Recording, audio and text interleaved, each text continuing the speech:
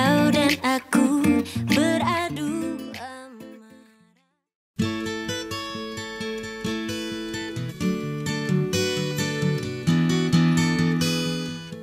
Maudy, last year you graduated from Oxford University. Yeah. Congratulations. Thank you so much. Can you share your most memorable experience from your time there? My most memorable experience is, well, lifestyle-wise, I really miss just going out in sweats and with my hair up and being able to like chill at a cafe and just work on my essay. So kind of like the quiet and like very chill lifestyle.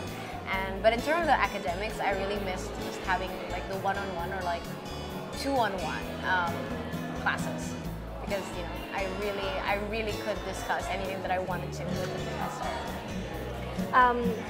Moving to live in a new environment must have taken some getting used to. Yeah. What were some of the things that you did to cope with the changes and also ease the transition?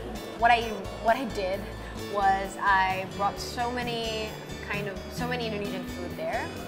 So I brought like a rice cooker with me. I brought, I don't know, one of those. I brought all the sambal and all the little shredded beef, like everything that would remind me of home. And I would also call my parents and my close ones often. But other than that, I really enjoyed my time there. There wasn't that much adapting that I had to do.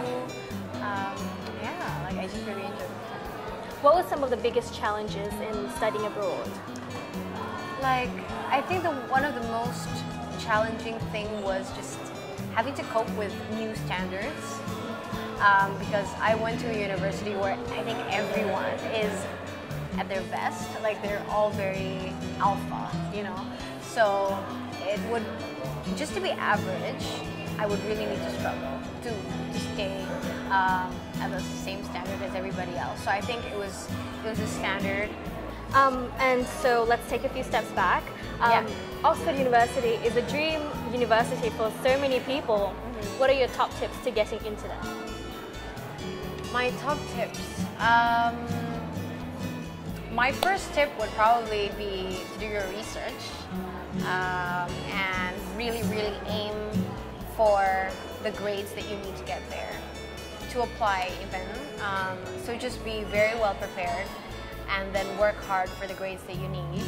And other than that, write a really good essay, do multiple drafts, and also work on your interview. But most of all, just make sure that you're very passionate about your subject. I think more than anything, they are looking for students that are passionate about what they are going to study, and they know what about the subject excites them the most, and they just want to see the way you think and the way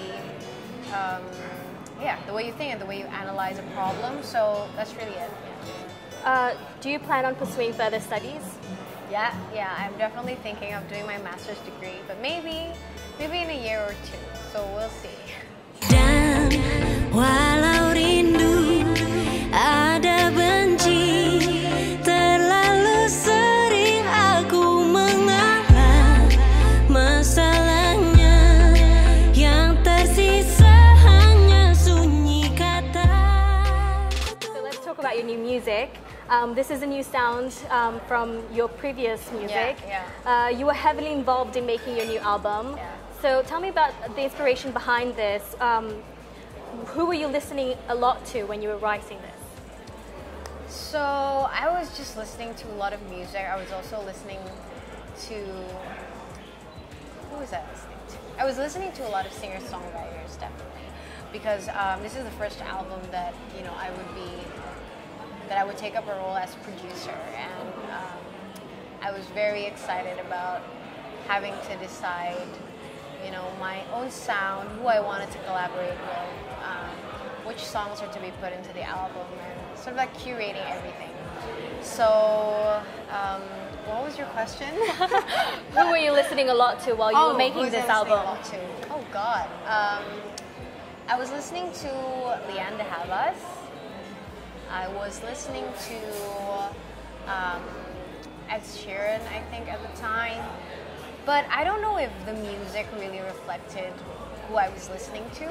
I don't know. I don't know if, I also tried to just go back to my own style too, because a lot of the songs in the album, some of them, were actually written ages ago.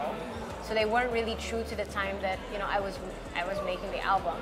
A lot of them were kind of like my own style, and I don't know now what the inspiration was for those songs, but so I opened up my song bank from a long time ago, and I basically picked from them, and yeah. What else can we expect from this new album? Will you be writing English songs? Yes, so there are definitely a lot more English songs in this album. I would say even like close to 50% of the songs in this album are in English. You could also expect very, very exciting collaborations with two male musicians who I adore and respect, and I love their work. And I'm so happy to have worked with them. I'm just so excited.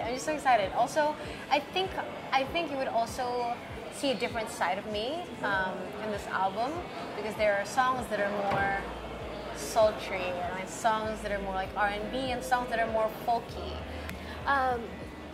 What do you prefer, acting or singing? Because you've done both kind of alongside of each other.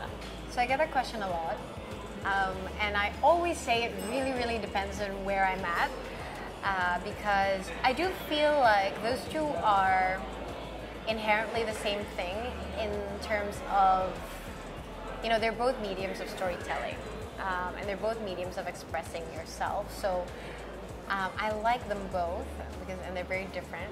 But for now, for this phase, I am really into my music. So my answer for now is music. But who knows? If you ask me in 3 months, it might be acting. Yeah. Thank you, Maudy, for your time. Thank you so much. That was Maudy Ayunda with Jakarta Post.